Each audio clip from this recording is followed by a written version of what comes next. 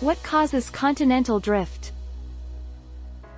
Wegener suggested that perhaps the rotation of the Earth caused the continents to shift towards and apart from each other. It doesn't. Today, we know that the continents rest on massive slabs of rock called tectonic plates. The plates are always moving and interacting in a process called plate tectonics. What are the three types of continental drift? There are three kinds of plate tectonic boundaries: divergent, convergent, and transform plate boundaries. This image shows the three main types of plate boundaries: divergent, convergent, and transform. Image courtesy of the U.S. Geological Survey.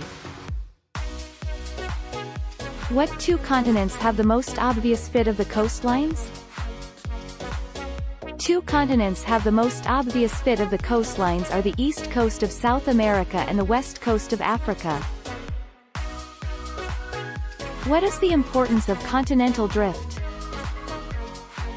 Continental drift. Continental drift, large-scale horizontal movements of continents relative to one another and to the ocean basins during one or more episodes of geologic time. This concept was an important precursor to the development of the theory of plate tectonics, which incorporates it. What evidence is there for continental drift? Evidence for continental drift. Wegener knew that fossil plants and animals such as mesosaurs, a freshwater reptile found only South America and Africa during the Permian period, could be found on many continents.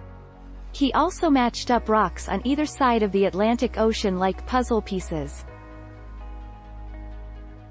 Is Pangaea a fact?